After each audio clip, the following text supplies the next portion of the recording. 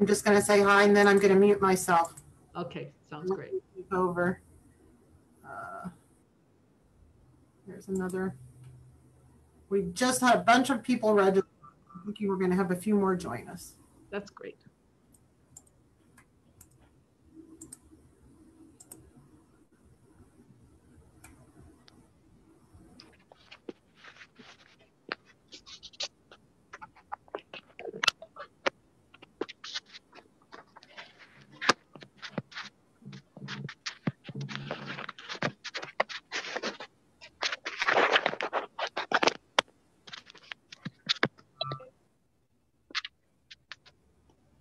Hello. Hi, welcome. We're just gathering, everybody. We'll wait for a couple more minutes before we get started.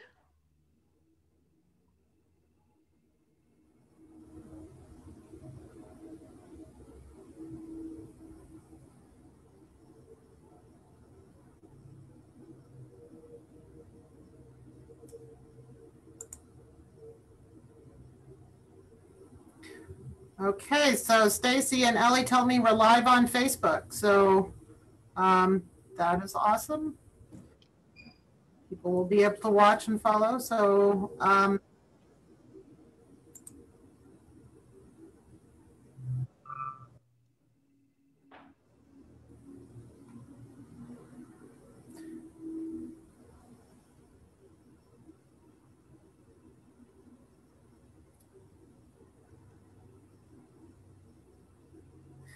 all right, I'm Sita, thank you for joining us today. I'm going to let you take off. I'm going to mute myself and go away. And we're so excited to have Barbara join us. So thank you. Well, my pleasure. Thanks, Mary Kay. And welcome, everybody. This is the first of 3 Leadership Summit sessions. Normally, we all gather together the first Saturday in November, but this is the pandemic. So here we are, we're spreading it out over 3 sessions. And I'm Sita Deal. I'm a NAMI Wisconsin board member. I also belong to NAMI Dane County here in Madison. And I chair the Public Policy and Advocacy Committee for NAMI Wisconsin. I'm a longtime NAMI member myself, and I've worked at the state and the national level for the NAMI staff. And I care deeply about public policy and about voting. So this is absolutely right up my alley. So the focus of the October Summit series is Vote for Mental Health. And particularly, we're going to focus in on the Disability Vote Coalition and voting when you have a disability. And we thank you all for taking the time to come today and to learn about this very timely, very important topic. A few quick things just before we get started. We're going to have 2 presenters today, and then we'll have time at the end of each for Q&A. Your questions can be answered in the chat box, which if you go down to the bottom of your screen, that's that little cartoon speech bubble, and then it'll come up on the side in the white, in a white panel on the side. And then, so you can enter those questions at any time during the webinar, and then there are going to be evaluations for you at the end of the webinar. So please take a quick minute. It really won't take long to answer these questions. It's really important because we're always trying to do our best to help you succeed. So just help us understand that we can do what we can do better for future events. And I also want to thank all of our talented presenters who dedicate their time and their energy to be with us today. I know what it takes to pull all of this kind of information together, even if you know it well, and I deeply appreciate the time you're taking to do this. So first up, we're going to have Barbara Beckert join us from Disability Rights Wisconsin. Barbara is the director of the Milwaukee office of Disability Rights Wisconsin, or DRW, and she's also the director of external advocacy for Southern Wisconsin. She coordinates DRW's Protection and Advocacy Voting Access Project, which is they have voting access projects in each and every state. It's something that was passed by Congress a long time ago to support voters with disabilities to fully participate in the electoral process. So it's not political, it's voting, you know, it's so that you can vote no matter what your perspective is. Barbara coordinates the Wisconsin Disability Vote Coalition in partnership with the Wisconsin Board for People with Developmental Disabilities. And she also coordinates the Milwaukee Mental Health Task Force. and she staffed at DRW's Protection and Advocacy for Individuals with Mental Illness Advisory Council, which provides community input for DRW's mental health advocacy. So DRW, Disability Rights Wisconsin, is the federally authorized protection and advocacy agency for Wisconsinites with disabilities, all kinds of disabilities. Part of a national network of agencies mandated by Congress to protect and advocate for the legal and human rights of children and adults with disabilities, including mental illness. Barbara works to advance the rights of people with disabilities to live as independently as possible and to be free of abuse and neglect and discrimination. So Barbara, please tell us about our right to vote. There you are. Welcome.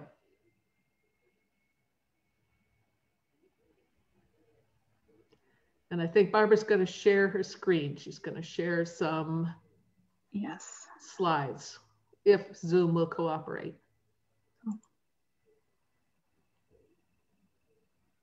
All right. Are we screen sharing, Sita? Yes, you are. See the PowerPoint? Yep, we're all good.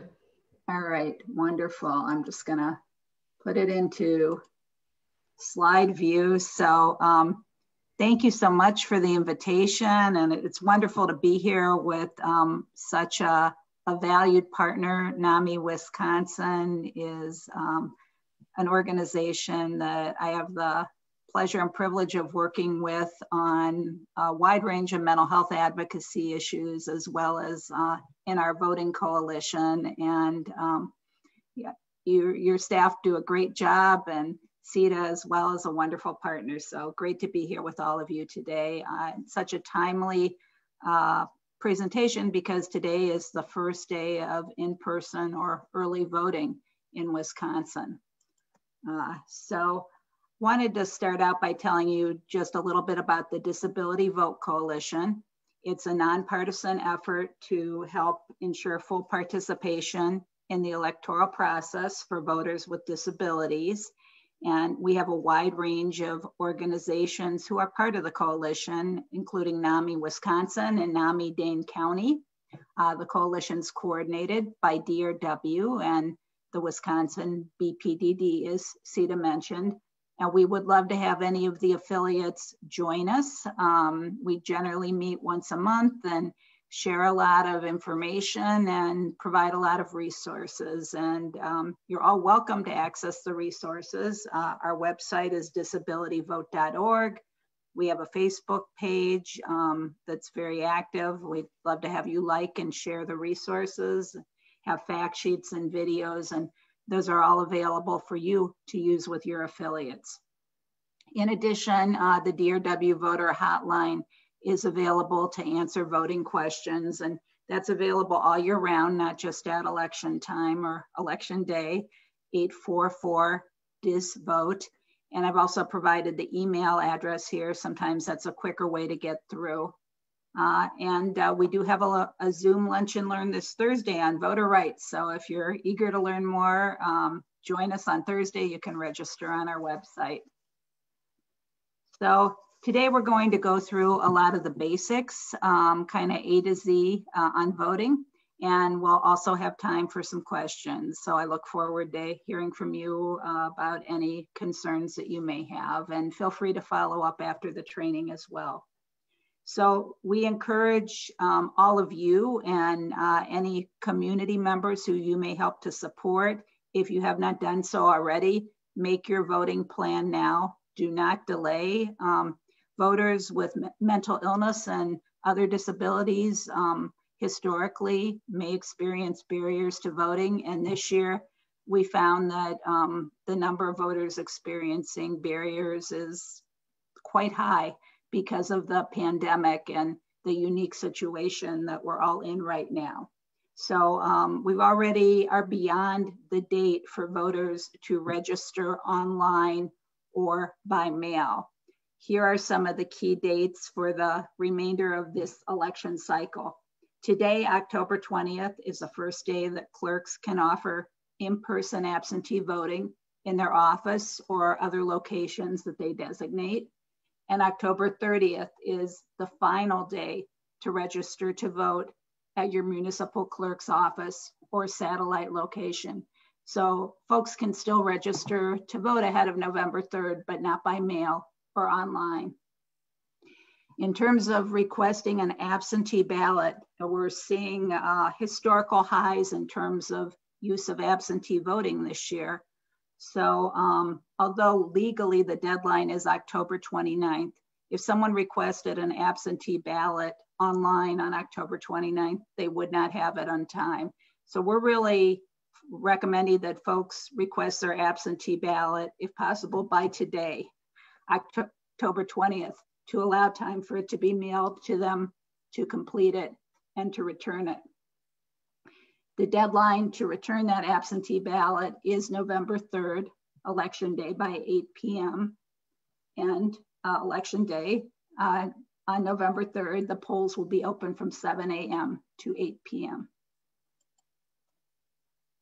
So let's start at the beginning and talk a little about voter eligibility. In Wisconsin, you're eligible to vote if you're a U.S. citizen, at least 18, on or before Election Day. You've resided in Wisconsin for 28 days prior to the election. That's a recent change in the law as a result of litigation. It used to be 10 days. You are not currently serving a sentence for a felony conviction, including incarceration, parole, probation, or extended supervision. I'll talk a little bit more about that later. That's a priority area for us because unfortunately, people with mental illness are overrepresented in the criminal justice system. And finally, if you have not been determined by a court to be ineligible to vote, for example, through a guardianship decision, and I'll talk a little more about that as well. Voter registration. So who needs to register? If someone is a first-time voter, they need to register. If they've moved, you need to re-register. If you've changed your name, or if you haven't voted in 4 years.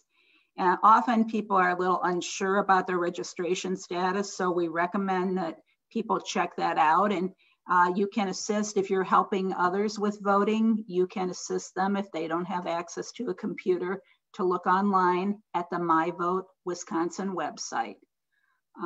At this point in time, as I said, people can no longer register to vote online. The deadline was October 14th, but they can still check the status of their information. People then could go to register in person at their municipal clerk's office, or depending where you live, there may be other locations. And Wisconsin is a state that does allow people to register at their polling place on Election Day, which is a good thing. That's not the case in all states. So as I mentioned, we encourage everyone to check and see, are you registered to vote? Is your voting address and name, are those current in the My Vote system? If you're not registered to vote, again, the options, too late now for online or mail, but you can do it in person or on your polling place on Election Day. And for that, you need to provide proof of residence and photo ID. And I'll explain a little what that means.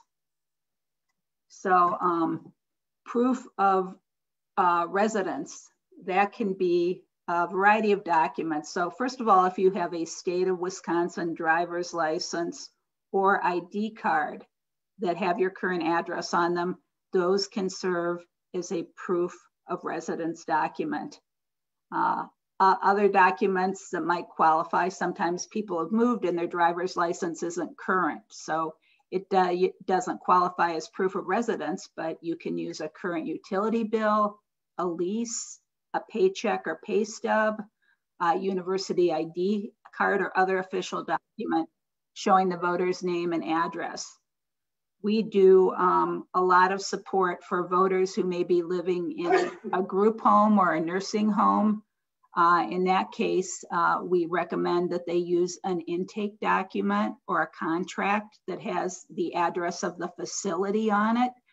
The room number is not required. And that's important because if someone is living at a group home, for example, they aren't getting a utility bill with the address on it. They may not have something to easily show proof of residence. So that intake document is important.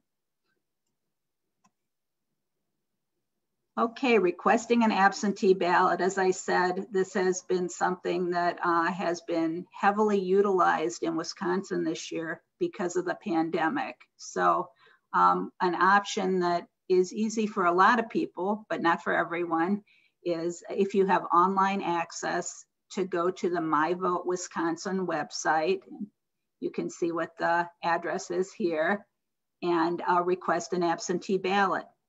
If you have not recently requested an absentee ballot, you'll need to upload a photo ID the first time you do it. So when I requested my absentee ballot earlier this year, I took a picture with my smartphone of my driver's license, and I uploaded it to the website. We found that for a lot of people, they may not have easy access to the technology, or it may not be easy for them to do this. So there are different ways to request that absentee ballot. You can use the paper form, and you can send that in along with a photocopy of your photo ID, or you can send it by email. That too would require having an electronic copy of your photo ID, or in person at your clerk's office. I want to recommend to everyone, if you don't currently know who your municipal clerk is, that's a really important contact who oversees elections in your community and can be very helpful. So find out who they are and save their contact information so you have it for future reference. That's another thing that you can look up on the My Vote Wisconsin website. We often hear from voters with a disability. A lot of voters with disabilities, including people with a mental health diagnosis, are non-drivers. So they don't have a driver's license. So that whole issue of having a photo ID is sometimes a barrier. So in some cases, a voter may be able to exempt themselves from the photo ID requirement if they consider themselves to be what is called an indefinitely confined voter.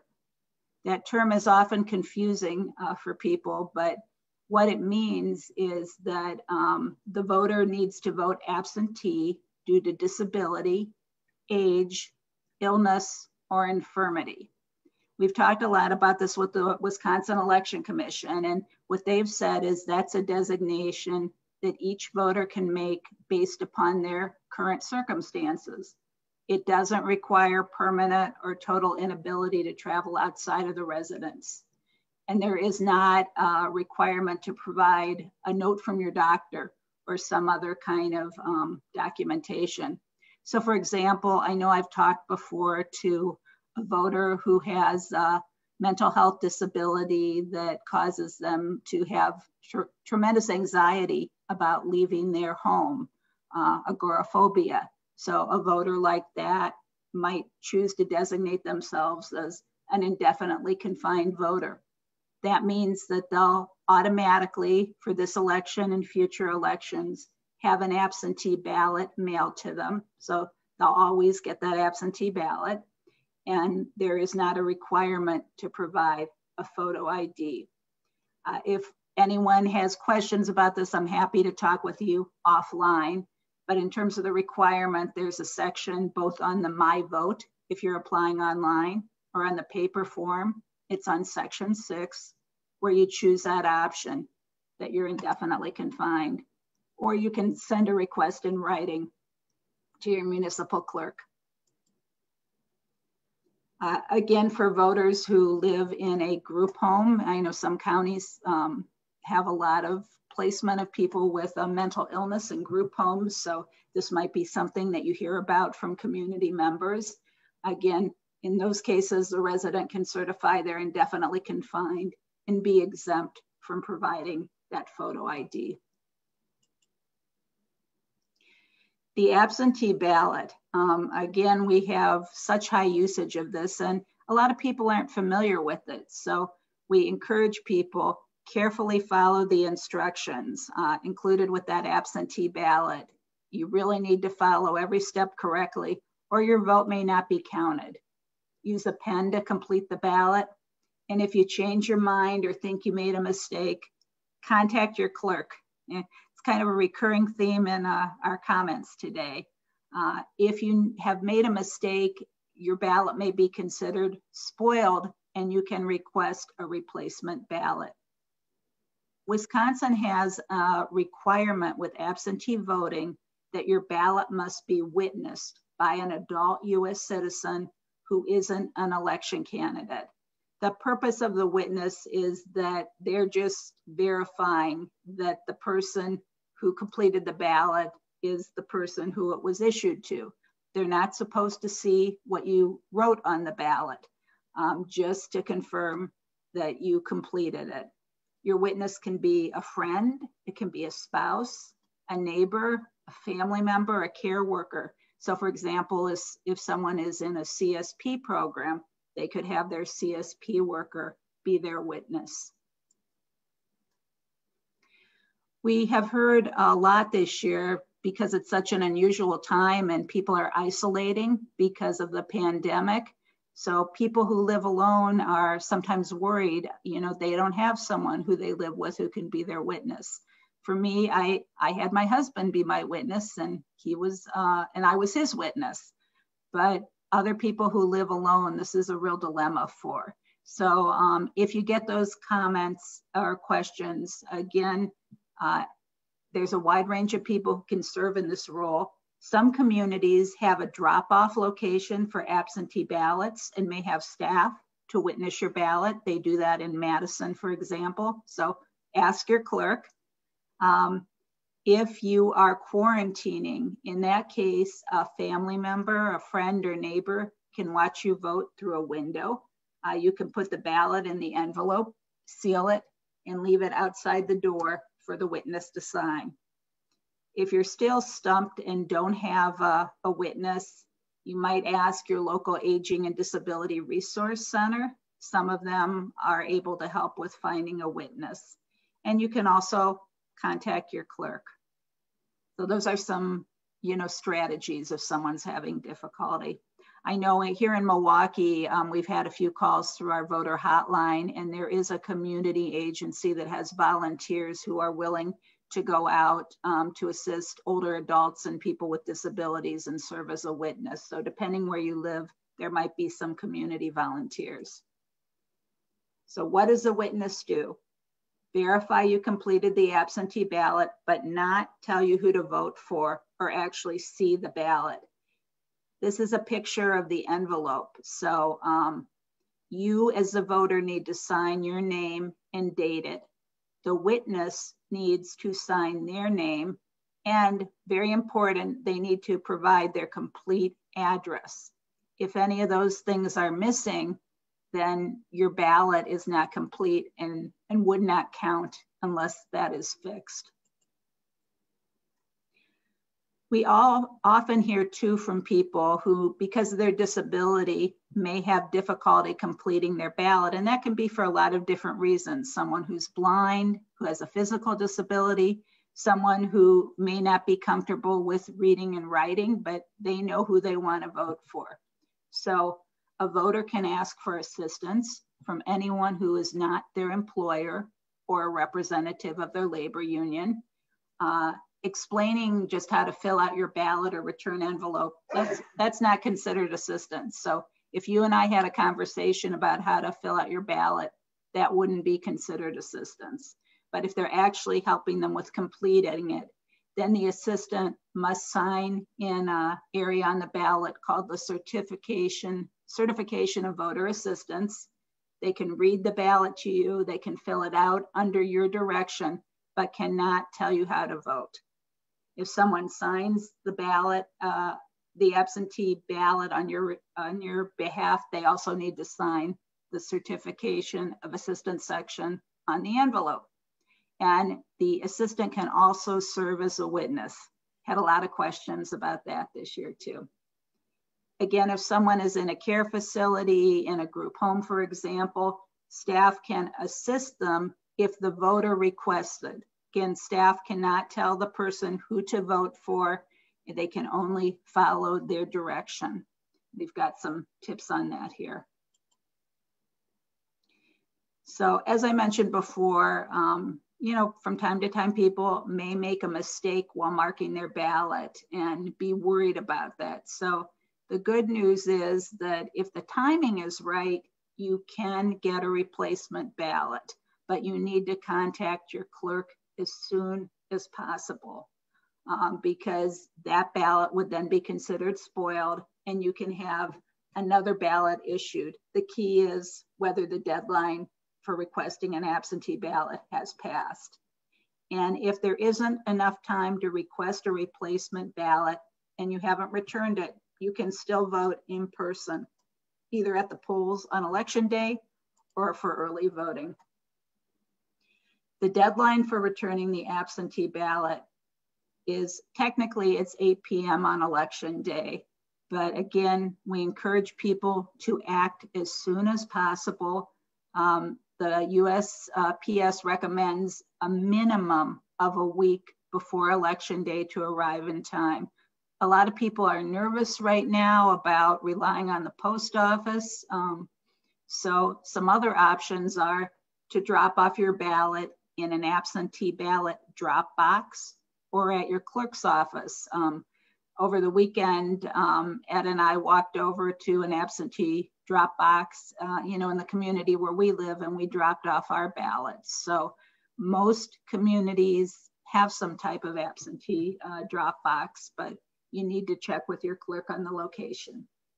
If it's actually election day and you're dropping off your absentee ballot at that time, again, you're going to have to check with your clerk, because in some communities, you can drop it off at your polling place, but that's not the case everywhere. A number of Wisconsin communities, I think it's 40, have what's called central count. Milwaukee does that, Green Bay does that. Then all the absentee ballots are counted at one location. So in those communities, people cannot return their absentee ballot at their polling place. One important piece of guidance: you can ask someone else to deliver your ballot for you. So again, a lot of the people who we provide guidance to, they are non-drivers. So they may not be able to drive to a drop box or drive to a polling place to return that ballot. They can ask a neighbor, a friend, a care worker, a person of their choice who they trust to deliver the ballot. You've heard me talk a lot about the My Vote Wisconsin website. It really has a lot of great information, and it's recently been enhanced to add what they're calling in-person absentee options. So that includes early voting location and absentee ballot drop box options. So if you go to My Vote, you want to find the local absentee options for you, personalized for you. And that'll tell you where the list of drop boxes is, as long as your clerk has entered that information. And if they haven't, you could encourage them to do so. This is also an expanded feature in My Vote. So a lot of people, if they're voting absentee, they feel nervous. You know, how do I know that they got my request? When am I going to receive my ballot? And have they received and counted my ballot at the polling place? So this screen, the tracking screen, will give you that information. So this was for the June election. So I made my request on June 15th. It was approved then. It was sent to me on the 26th. They told me the anticipated delivery. And then once my ballot was received, it would be updated on My Vote. So if you are working with voters or checking your own status, this is an important screen. Please check it out. If you see an orange box, it means there's a problem. Possibly there was an issue that a signature was missing, or photo ID or the witness information. If you have an orange box, you have a chance to fix that and make sure your vote is counted. Very important. So check for the status on My Vote and contact your clerk. And again, a reminder, if you requested an absentee ballot, you don't get it in time, you can still vote in person on election day or vote early at your clerk's office. So that early voting, you've heard me mention a few times, that started today, or it is allowed to start today. Wisconsin is the most decentralized voting system in the country.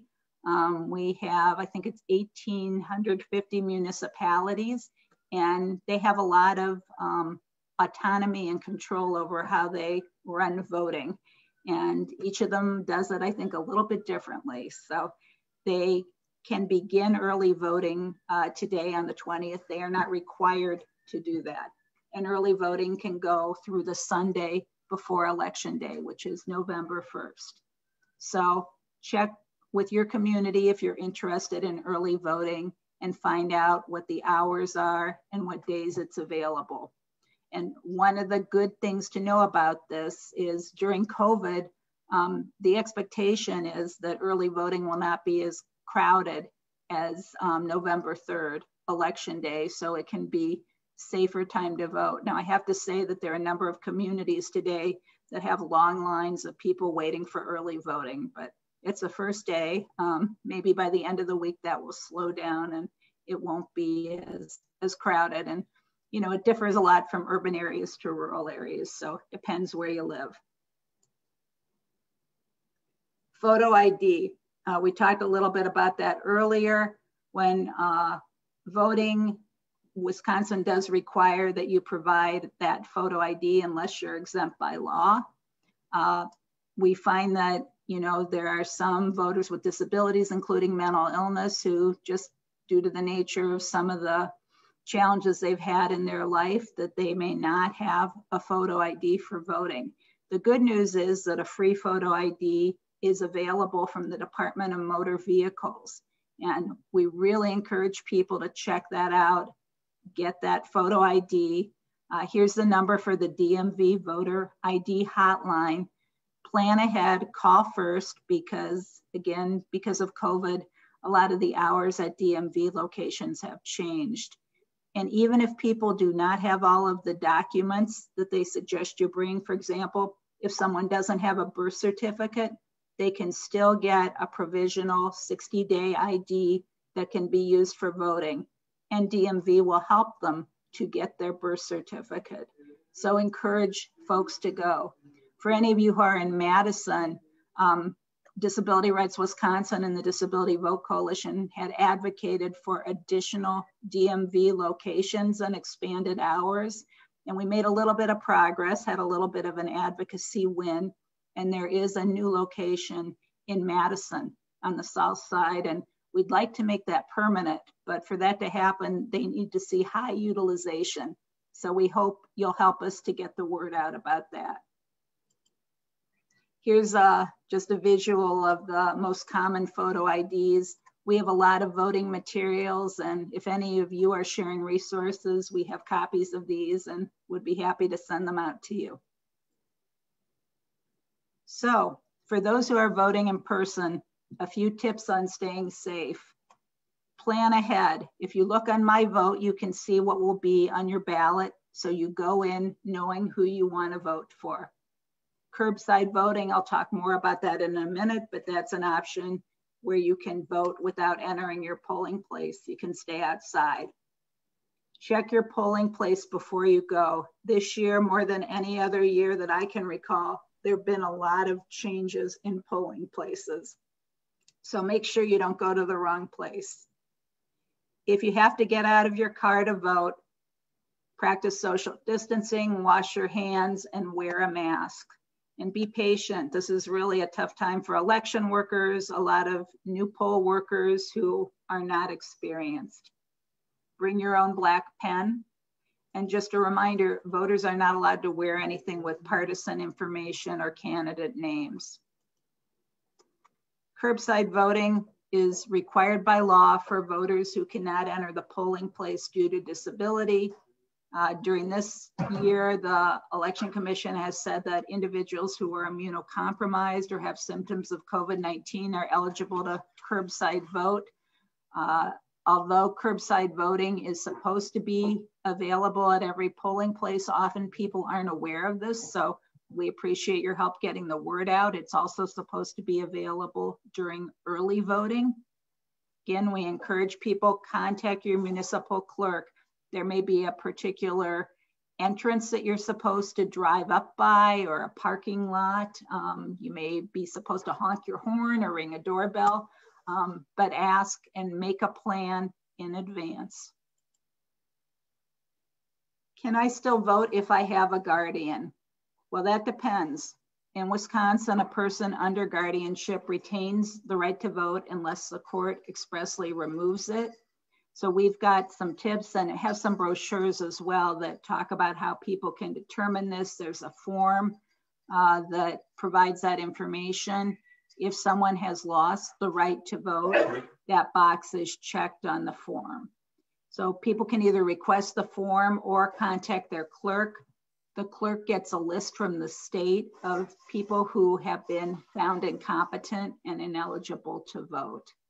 And if someone is under guardianship and has lost that right to vote and they want to get it restored, Disability Rights Wisconsin has some guidance and support that we can provide to them to assist them with that process. So send them our way, please. Can I still vote if I was convicted of a misdemeanor or felony? So this is an area with a lot of confusion. Again, impacts a lot of people with mental illness.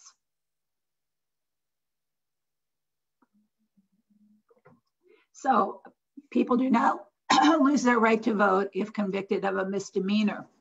If someone's been convicted of a felony, they can vote after they finish their sentence and are off paper, meaning completed probation, parole, and extended supervision. We've been doing some work with the Department of Corrections and the Election Commission to improve the communication about that. Until just a few weeks ago, it would still show on my vote, it would say felon, regardless of whether someone was off paper or not. That's no longer the case. That's been removed. And the Department of Correction is doing some work to provide more education for people about the restoration of their voting rights. ACLU Wisconsin has some really good resource materials. So if this is an area of interest for you, check that out.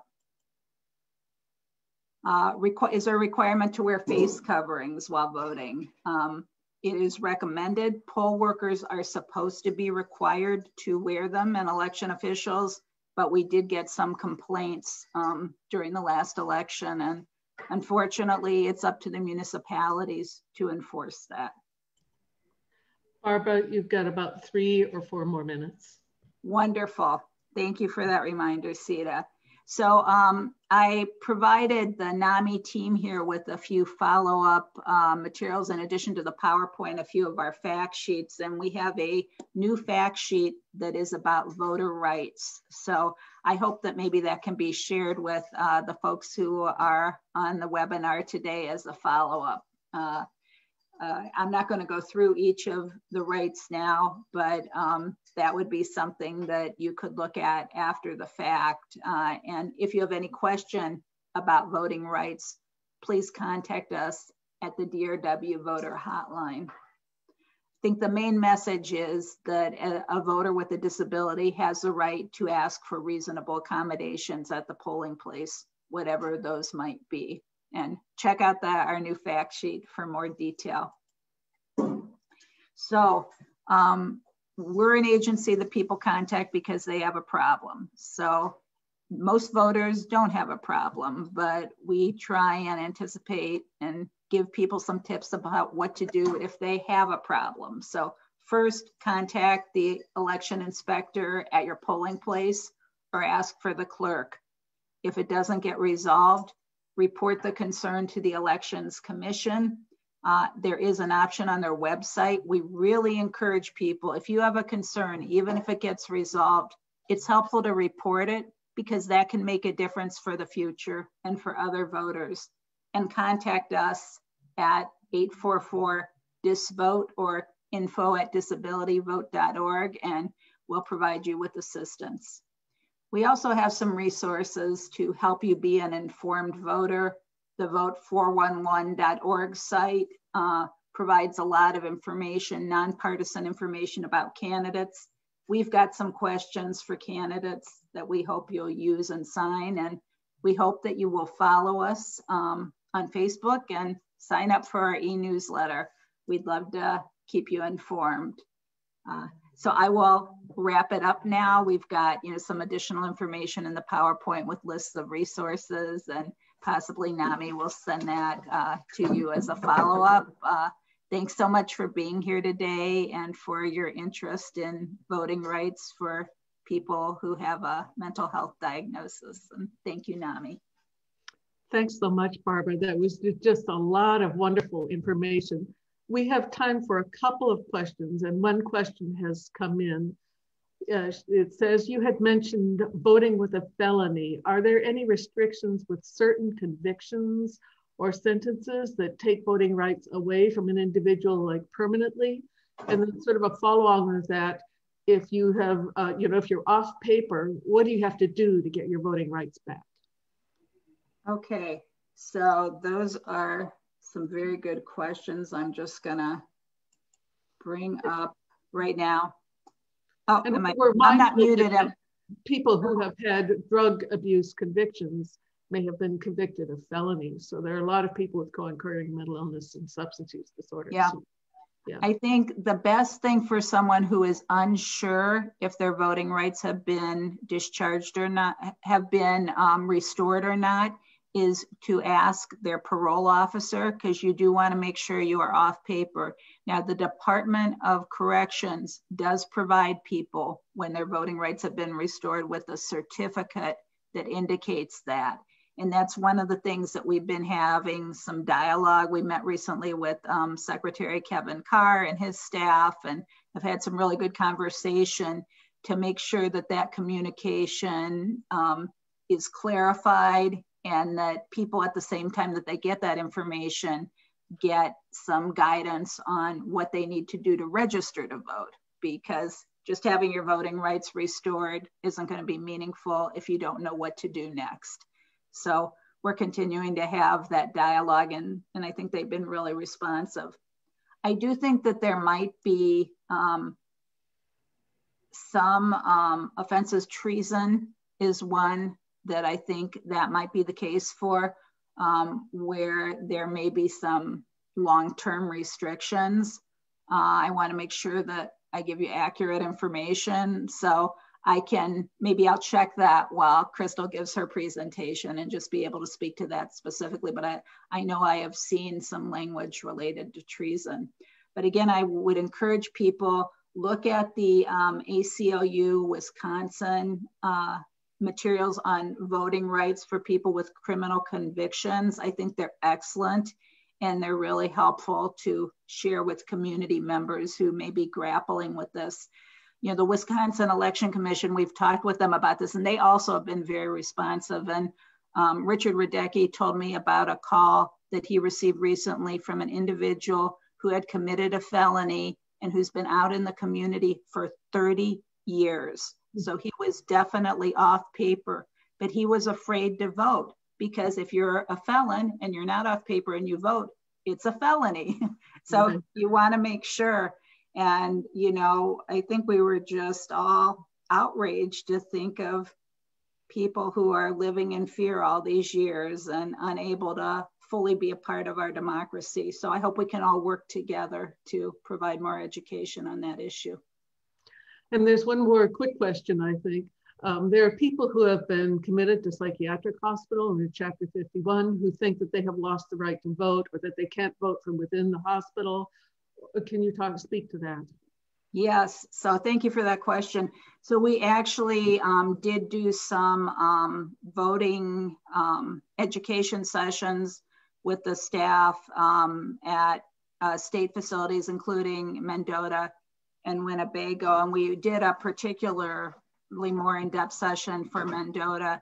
And generally individuals, unless they've committed a felony, the issue we just talked about, but many individuals who are in psychiatric facilities are able to vote, but it can be complicated because in they are not able to use the address of Mendota or Winnebago as their address for voting purposes. So it has to be their prior address. And sometimes, you know, people have been there for some time, they don't have a prior address. So the Election Commission joined us for some of those trainings to kind of brainstorm on what are the solutions for people in that situation. So if you do have some individual situation, those individuals are welcome to call our hotline, or if you're advocating on their behalf, we'll try and work with you to find a solution for them. But I have to say, sometimes it is difficult. Great, thank you so much, Barbara, and thank you for this information. Barbara will be around, folks, so if you come up with questions for her, we'll have another Q&A at the end of the session. And so now I would like to introduce you to our own Crystal Hester, who is the Public Policy and Advocacy Director at NAMI Wisconsin. She works to advocate on state issues and strengthen the agency's grassroots advocacy efforts and provide information and referrals to people who call. So welcome, Crystal. She has a master's in social work, yes, from George Williams and Aurora University, College of Aurora University. And before joining NAMI Wisconsin, she worked as a graduate intern for the NASW, National Association of Social Workers. And she has also served in the US Peace Corps in Kenya. So she has lived a full life, and she's going to talk to us about NAMI Wisconsin's public policy priorities and a few do's and don'ts for nonprofits, which all of our affiliates are nonprofits. So Crystal, take it away. Well, thank you so much, Sita, and thank you to Barbara for that wonderful presentation. A lot of really informative information, and I know I always learn a little piece whenever I hear you speak, Barbara, so thank you to you both. So let me just hang in here with me, and I will share my screen and we'll get all set up here.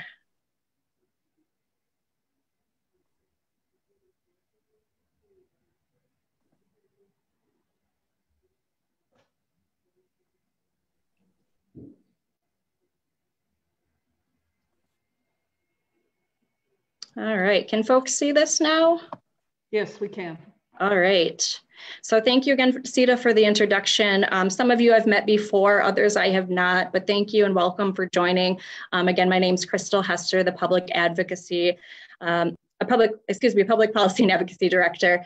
And Barbara did a great job of kind of going over the what and the how of voting. And I want to really take a moment to dive into the why. So why does my vote really matter, and what is kind of at stake in this really important election? So we're going to talk, like Sita said, about some of the really important current issues, advocacy issues that NAMI Wisconsin members should be aware of and care about. And then we're going to talk a little bit more specific about what nonprofits can do, how we can engage in our elections, and how we can't. So let's just dive into the issues here. And with each of these, I've kind of broken the slides down into a talking point, certain ways that we can address this issue, and then a candidate question. So if you're communicating with your local candidates and you care about this issue, here's just a sampling of what you can say to them. And certainly think about how this is affecting you or your family or your community, because they want to hear about real constituent issues, right? They want to know how this is personally affecting their constituents. So the first issue that we want to talk about is COVID-19. And if you were able to join us in May when we did our virtual Action on the Square, some of this might be familiar to you, and I've certainly updated it with things that have occurred since May. But obviously COVID-19 is the big one, right? It's affected people, all people, but especially those who are experiencing a mental illness. It's increased isolation, anxiety, depression, but there also have been some strides that we've made. And one of those has been telehealth, which people have been utilizing, and we've seen folks that maybe wouldn't access treatment traditionally before COVID-19, and now they have access. And whether that reason was due to being isolated or in a rural area, not having transportation, having a really hard time getting out of bed and feeling motivated, or if they just had that stigma of being seen, entering their mental health facility in the community, telehealth has opened doors for folks. So we want to eliminate any barriers to telehealth by ensuring that health insurance companies cover these services, and also to expand access to broadband, especially in those rural and underserved parts of our state. Folks still don't have that access. And the other important piece about this issue is that we want to make it, have it remain an option. Telehealth is not for everyone. And certainly there are going to be some folks who would prefer that face-to-face visit, but having it as an option, having choice in the matter is really important. Another thing that has kind of come to the forefront is our need for a 24/7, 365 statewide warm line. And a warm line is kind of a step down from a crisis line, if you will. And it's a number that you can call to get peer support, referrals, resources, or just talk to someone. Sometimes you just need to talk. And right now, our peer run respites in the state and several others are providing warm line support, but they don't have the resources or the capacity all year round to operate on a 24/7 basis because they have guests staying with them. So the state has really seen that this is a need. This is something that we really do need. NAMI Fox Valley has taken the lead on gathering together different stakeholders who might want to be a part of pushing for this change. So if these issues are important to you, here's some questions that you can ask your candidate. How do you plan to ensure that everyone has access to appropriate mental health services when they need them? And how will you promote the utilization of peer supports in our state? The next issue is access to treatment. Everyone deserves access to quality mental health services when they need them in their own communities. That's really important. And NAMI has long been a supporter of the Medicaid expansion, expanding it to 138% of the federal poverty level. We did what's called a partial expansion years ago to cover 100%, but this would allow for so many more, thousands more people to be able to access mental health services. And it was one of the most important issues that Governor Evers ran his campaign on. And unfortunately, it has been a very partisan issue and we haven't gotten this done, but we'll continue to shout it from the rooftops that we really need this. It's important now more than ever in a health pandemic that people have access to the services they need to take care of their mental health. One of the other issues having to do with access is that we have a severe shortage of behavioral health professionals in our state, either due to them retiring, we're not replacing them fast enough, people aren't going into this field, we don't have enough providers that look like us, speak our language, we don't have enough in rural areas, people are traveling really far distances, especially in those northern parts of the state where there might be one or two psychiatrists covering multiple counties. There's long waiting lists to get in to see them. So this is really a public health crisis. So some of the things that would really help in this situation are providing tax incentives for psychiatrists who practice in our state, employment opportunities for peer specialists. So we're not just talking psychiatrists, but think of the larger behavioral health workforce. And then loan forgiveness programs for these professionals. They're going to school, they're coming out with mounds of debt. And so what is really the incentive to go into these professions? So some of the questions that you can think of here to ask your candidate are, what are some of your approaches to addressing the behavioral health workforce shortage facing our state? We need a huge package. It's not going to be one bill that solves everything. And then how will you ensure that everyone gets the help they need when they need it? Our next issue is suicide prevention, another public health crisis that we just aren't doing enough to address. It is a growing but preventable public health crisis. So we need a really comprehensive approach so we can save lives in Wisconsin. One issue NAMI Wisconsin has lobbied for and cared deeply about is what's called the Extreme Risk Protection Order, or BOE. It goes by a lot of different names. Some of you might have heard of it called red flag legislation or lethal means protection order. Essentially, they're all the same. This would allow a family member or a loved one to petition a court to have a firearm temporarily removed from a home when a loved one poses a risk of violence to themselves or others.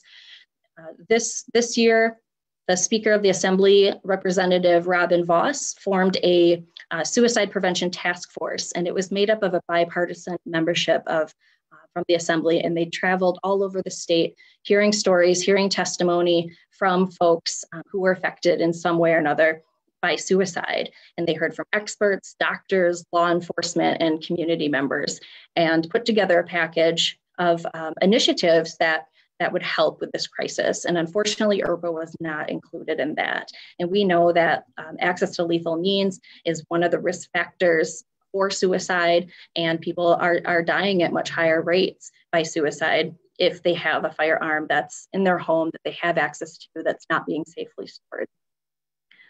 The next issue that we've been involved in is what's called the SAMHSA's Governor's Challenge to Prevent Suicide Among Service Members, Veterans, and their families. And NAMI was invited to collaborate and become part of a group of stakeholders who work on behalf of veterans, which is a high-risk group for suicide. So we've been working on awareness, connectedness, education, and lethal means, and attended a virtual policy academy with folks from all over the country to put together a plan of action of how we were going to address suicide among veterans, suicide among service members and there's families. There's also many other high-risk groups that we work on behalf of, including the LGBTQ community, farmers, youth, and law enforcement. And so we really need a really comprehensive approach so we can help to save lives. So here's a candidate question that you can pose to your candidate. How will you prioritize mental health care before people find themselves in crisis? Suicide really is the fatal point of serious persistent mental illness. The next issue is youth mental health.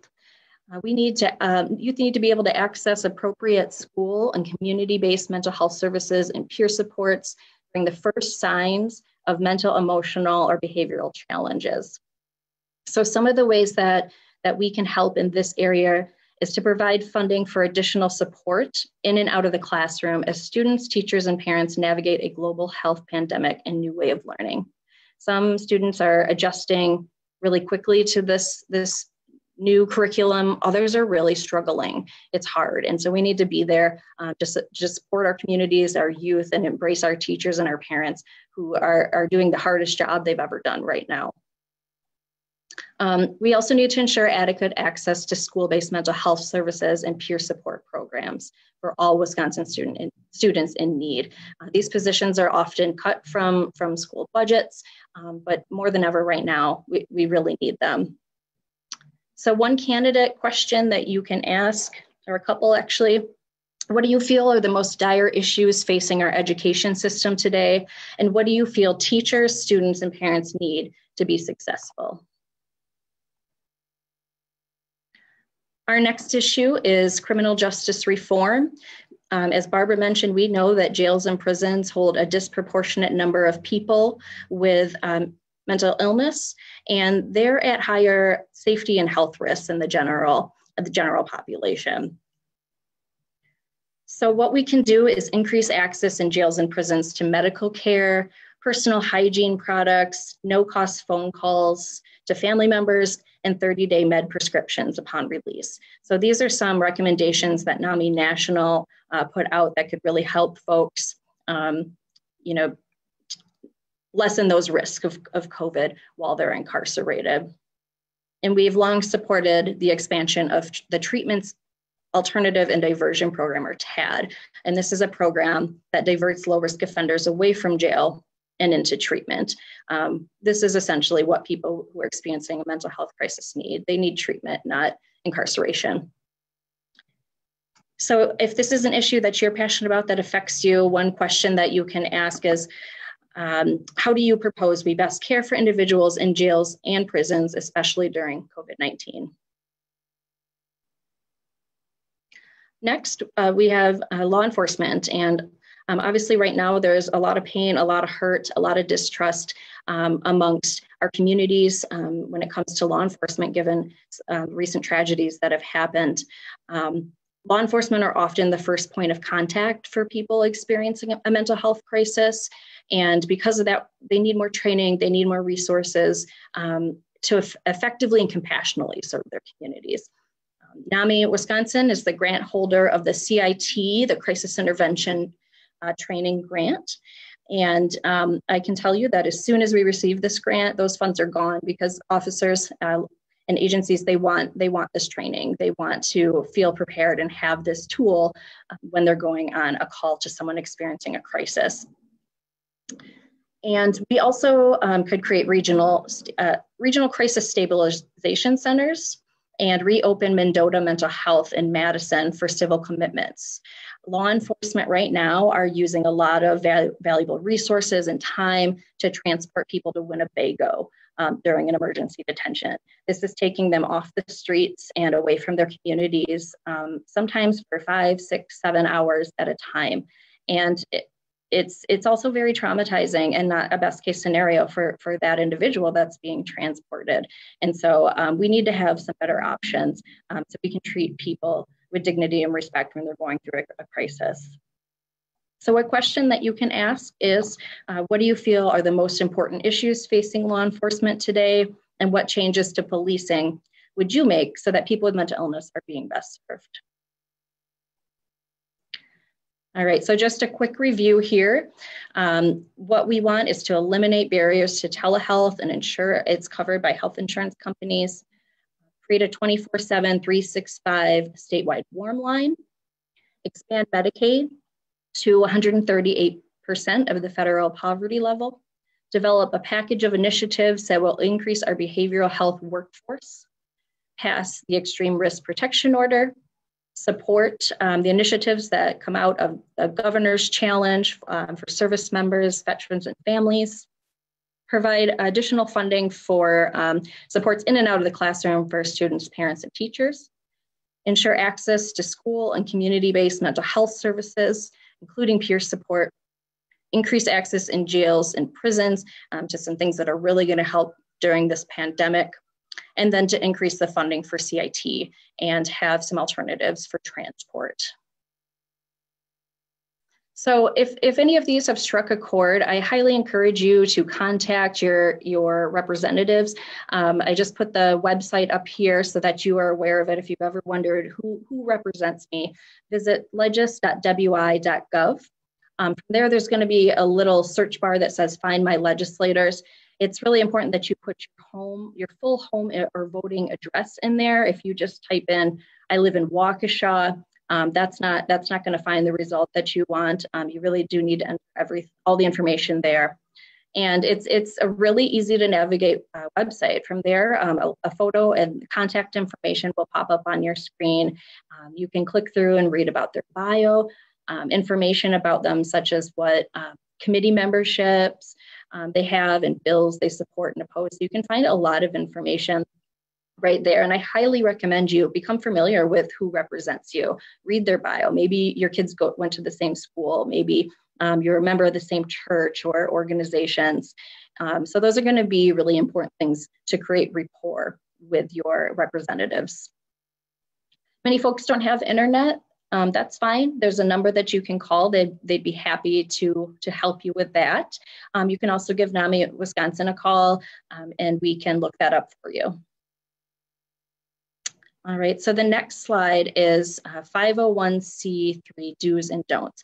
And 501c3, it looks just like a bunch of wonky letters and numbers, but it is the U.S. Internal Revenue Code, and it's a specific tax category for nonprofit organizations that basically said we are exempt from federal income tax.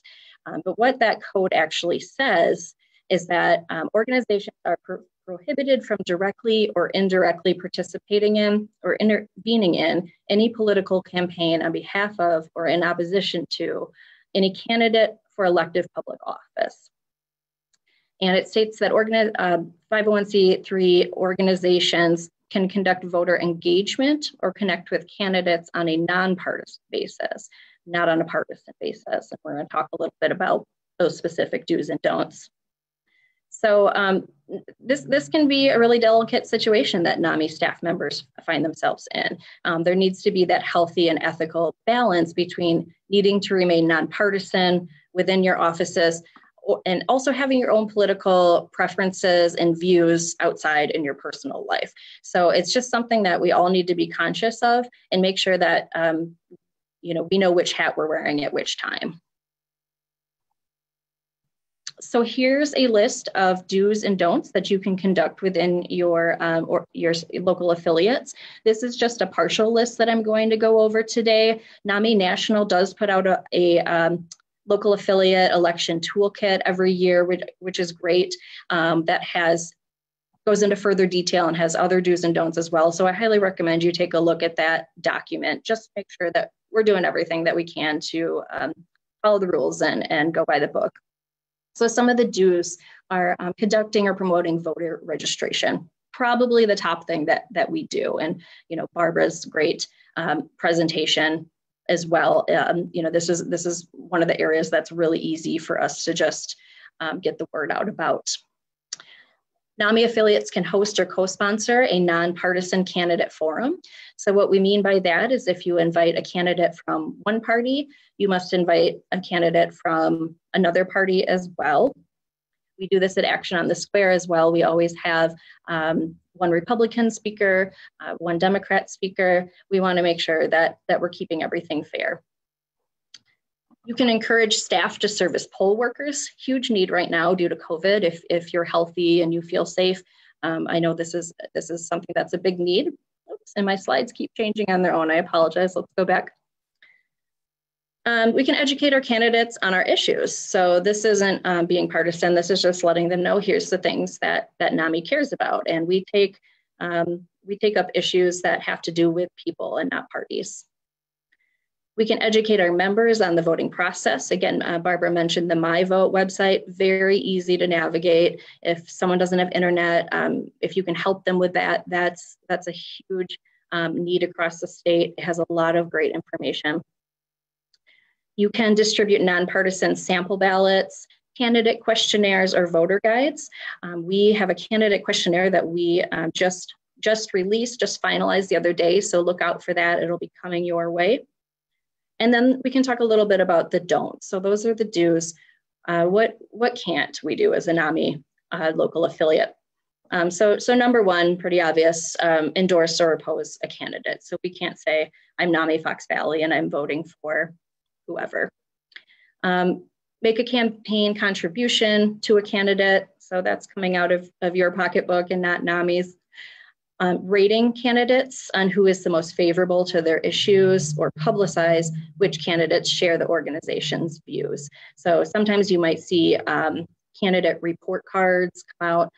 That's something that we really stay away from.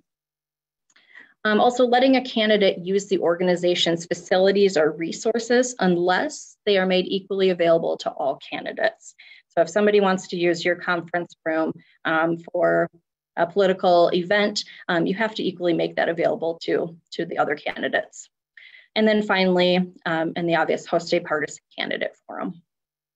So again, just a partial list, and I encourage you to take a look at the full 501c3 do's and don'ts that National has provided for us. So why does all this matter to NAMI members? A lot of great information today, but why do we care so much? Why are we taking so much time into learning all this? And the really simple answer that I can give is that our elected officials are making decisions every day that impact peers, families, service members, and the systems in which we rely on to live healthy, productive lives every single day. And this is from the local level all the way up to the presidential seat. So a lot of times people just think about federal politics, state politics, but think about the person that's sitting on your child's school board, who is down there working as a judge at the courthouse, who is in those county buildings making decisions that affect you. it's really important, and we need to have our voices elevated so they know what's important for people who are living with mental illness and their families. So kind of piggybacking off of that, that's why it's so important to vote in every election, not just the presidential race. I often say politics happen close to home. So these are some of the people that are going to make decisions that will have probably the most notable impacts on your community, on your family. And if I haven't given you enough reasons, Barbara hasn't given you enough reasons to vote, if you are not voting for yourself, do it for the millions of Americans who really rely on that vote. There's going to be decisions made that impact their lives, and we want everyone to live a healthy and productive life. So one thing that you can do that would be really helpful, encourage and challenge everyone on this call today is to take the pledge to vote for mental health at NAMI.org. This is something they put out every year or every election, just so that you can spread the word. It's just a really simple thing that you can do to let your family and friends know, I care about these issues and this is why I'm voting. And finally, look out for our legislative priority survey. It's going to be coming your way soon. And basically what this is, before the start of each legislative session, NAMI Wisconsin puts out a survey to all of its members, and we are a grassroots organization, which means that our issues come from you. And so we want to hear from you. We want to know what's important. Everything that I've gone over today has come from our members, and we want to know what's going on in our communities so that you can help guide our advocacy efforts over the next couple of years. So look out for that. It takes you probably 5 minutes to fill out, and give us some feedback about what you want to see in the next couple of years. So with that wraps up my presentation. I'd be happy to answer any questions. If there's something that you think of that after this session is over, here's my contact information. That's what I'm here for, is to support you in your local advocacy efforts. And with that, I'm going to hand it back to Sita, but thank you so much for allowing me to give this presentation. And I thank you for your participation in our democracy this election season. Thank you. Thanks so much, Crystal. That was a lot of great information. And the legislative survey is not just for affiliate leaders, right? That's for members. Correct. As well? Correct. So send it out far and wide, and you will be sending it out far and wide, but any kind of encouragement we can get from affiliate leaders would be great. Okay, so we've got a couple of questions. One question is, how do I know if the people I'm voting for support mental health initiatives, particularly NAMI's priorities? Yeah, well, I would say the really simple answer is to contact them and ask them. Go on to their website. They will have their platform on where they stand on certain issues, and read up about them. Sometimes I get my ballot in the mail. I usually vote absentee, and there's going to be someone on there that I've never heard of their name. Maybe they're not getting a lot of media attention. And I do research before I vote in every election. So I'll go on their website and take a look and read their bio, read the sort of things that they're involved with, and make your decision up for yourself. Yeah, and then also particularly at the county level, you can email them or call them and begin developing a relationship, because the relationship is what will carry you through. After they're elected, they'll remember, oh, that person from NAMI called me. Absolutely. And then we had a request for that wonderful slide that you had about the do's and don'ts for 501c3 election participation. How can affiliates get that information in order to share with their board and their volunteers, et cetera? Sure. I believe our plan was to send this out in some capacity. It is also, the full document is located on NAMI.org. And I can certainly do an email blast as well to all affiliate leaders who might have missed that. Hannah Wesolowski at NAMI National sends out a lot of great information if you don't get her e-alerts from National. So she might be another one to sign up for, to make sure that you're getting all that great information that National sends out. That's great, yeah. And I think let's stop sharing screen here and get everybody on the line. Okay. And just see, let's have a chat amongst ourselves, and anybody who feels so led, please show us your face and unmute. And if you have questions or thoughts, about election engagement. I know Barbara had some news for us on the felon voting question, right? Well, actually on news on another question, and this was before we all got on the call, there were a question from some of the Madison folks about the democracy in the park and about the ballot. So I did hear back from the Election Commission, and their response was there have been no challenges filed to any of the ballots collected during the 2 Democracy in the Park events. We do not see any reason why there would be. I would be reluctant to encourage voters to spoil legally cast ballots, provided they return them with all of the required information. So that is the word from the Election Commission. So the democracy in the park is a go, basically, is what you're saying. They are saying at this time there have not been any challenges filed, and they don't see any reason why there would be. They seem to feel that it was ballots were legitimately cast. So yes. And in terms of the other issue people had, there had been a question, and I did not hear back yet from the commission because I just wanted to run it by them, but just, checking from the resources that we have that an individual can vote if they're not currently in jail or prison or on probation, parole, or extended supervision for a felony, or for any treason or bribery conviction. And in some cases, people may be able to vote when they are in jail, depending on the offense and depending on whether their community, whether they're able to get the support they need to do that. Okay, that's great. And then there are questions about, so we've got millions of absentee ballots coming in. Will there be enough staff in the polling places to count these within the time limit? Do you have any notion about that? Well, I know that a lot of work and planning has gone into that. And again, I guess because I'm in Milwaukee and it's the largest city in the state, I hear a lot about it. And I know they are very confident that they will have enough people at the central count location to count all of the ballots.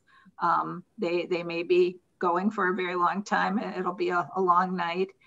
There also is still litigation, the cases with the US Supreme Court.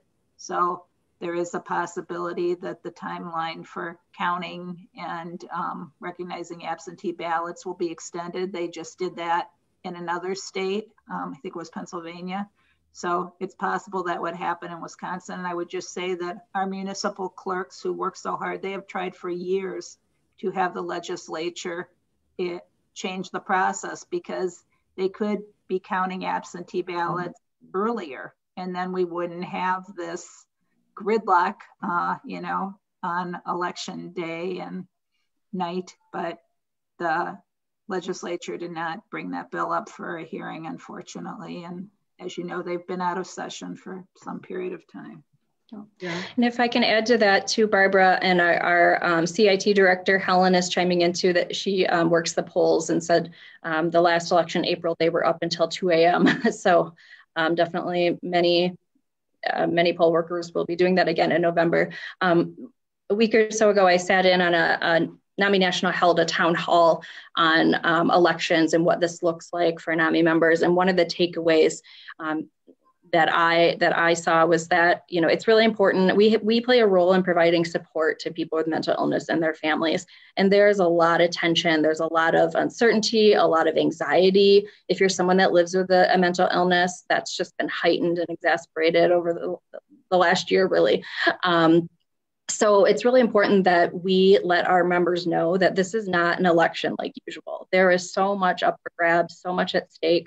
And for those of you who participate in the elections every time they come around and you stay up until midnight until you can't keep your eyes open anymore, just know that this is going to be a long night. And if we have those really clear expectations and we understand those, it makes it easier for people to cope.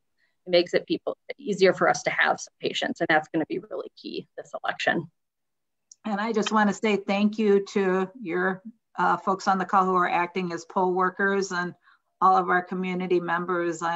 It's always a very important service, but especially now when some of the people who've traditionally acted in this role aren't able to do so because of the health issues, and we rely on those poll workers, and they have a difficult job to do. So thank you. And if you know others who are interested, there's still, as of last count, I think there were 50 Wisconsin communities where they were still short on poll workers. So there is a need. People can only be a poll worker though in the county where they live. There was an opportunity to broaden that, and then that was struck down by some recent litigation. So it's been a very confusing environment. Is there an easy way to find out where poll workers are needed or not needed? I could follow up and send a list. There was a recent document from the Election Commission that shared that information. Maybe if we're on the call for a few more minutes, I'll even find it now. We'll see. Okay, that's great. Barbara, was that a recent change on, because I know I heard on NPR just last week or 2 weeks ago that you could volunteer to do simple tasks in a county that you weren't registered in, like help make sure it's clean, or that like simple tasks that don't have to do with being around the ballot. So that was struck down, that you could not do that. That is a good question. My understanding is that the restriction was specific to serving as a poll worker, that was narrowed so that people could only be a poll worker in their county of origin. So to the best of my knowledge, it doesn't apply to, doing those other tasks that you mentioned. Okay. That's a good question. I certainly. It was this, I think it was the executive director to the MyVote. The website that we've all been referencing.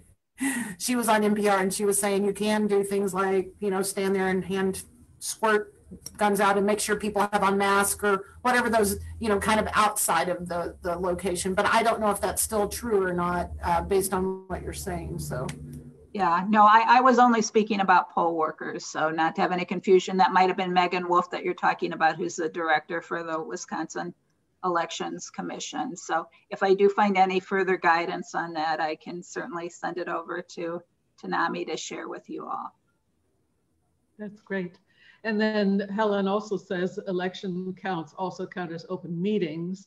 So if you're up for it, you can just come and watch and cheer people on, though with social distancing, that may or may not be a good idea this year. They're very specific restrictions on observers. Just so people know, that's always the case. And in this year, it's going to be very limited. So my understanding is that at most polling places, they're going to be, like in the city of Milwaukee, I talked with them recently, they're going to be limited to 2, 1 from each party. And they may have, at some of the larger polling places, the ability to do more. And people are just going to be in there for a limited period of time, rotated in and out. It's not, we usually do audits of polling places, accessibility audits on election day all over the state. Disability Rights Wisconsin does that. But again, because of the pandemic, that's not happening, both because of the health issues and also because of the chaos that may be going on election day. And not to further add to that. And, there's a lot of concerns right now about security as well, and in voter intimidation. Right. So that's a big focus too. Well, does anybody have any more questions before we go to our poll? Do stick around. Our poll only takes a minute. All right. Well, then, hearing none, here comes the poll. Go ahead, everybody. This is your first chance to vote, or maybe you already voted early. I voted early, but I'm going to take this poll here.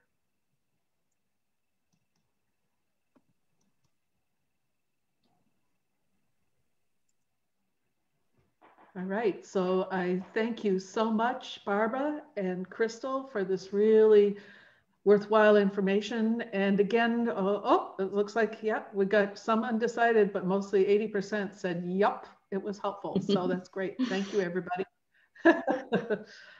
Here comes another poll question. Did you learn something new from this session? So we'll wait for a moment and then open the envelope. But in the meantime, I'm thanking Barbara and I'm thanking Crystal. And I particularly thank Disability Rights Wisconsin, because you do so much for people with mental health challenges, but you know, disabilities in general and elders. So we're really grateful to you. Yep, everybody learned something new. That's wonderful. So I'm wondering if we have, let's hang out for a minute and we'll see if we have another poll question.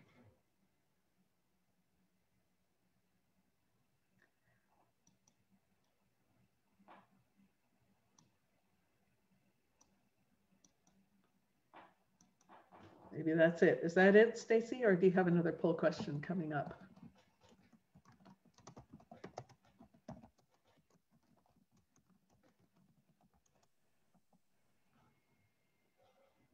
And I would like to thank all of you who work on